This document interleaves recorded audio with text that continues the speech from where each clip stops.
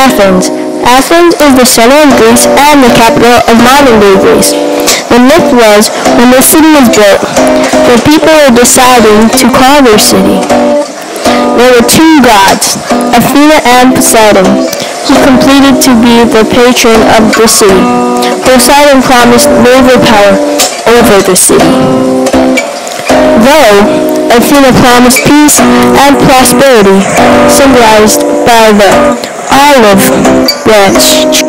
The townspeople had to vote for who would be their patron, and they had a big debate to decide who they would vote for. With their democratic system, they chose peace and prosperity, and named the city of Athens in honor of Athena. Pericles was a statesman and general.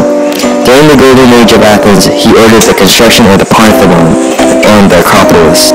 Sophocles, a famous playwright from the golden age of Greece. Those are gifts of the ancient Greece to exist in America today. And the Olympics. The Olympics was during a time that represented peace and prosperity among the city-states. The Peloponnesian War was between Athens and Sparta. Sparta won after the death of Pericles. After the war, the different city-states fought each other. Alexander the Great was able to conquer Greece, and after his death, his empire was broken up and weakened. This allowed Rome to take over.